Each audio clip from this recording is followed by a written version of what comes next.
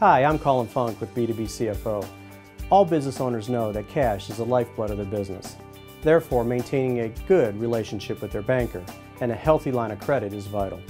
Many business owners ask, what will the bank look for to loan my business money? Well, most bankers look at the 5 C's of credit, which are character, cash flow, collateral, capitalization, and conditions, meaning economic conditions. Character is evidence of your willingness to pay back a loan. A good credit report. Cash flow is your company's capacity to pay back your loan.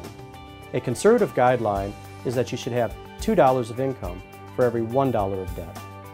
Collateral is how lenders get their money back if the business fails.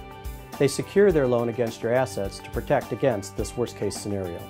Capitalization is how much money you've put back into your business. Bankers want to see that you have a financial commitment and that you've put yourself at risk in your own company.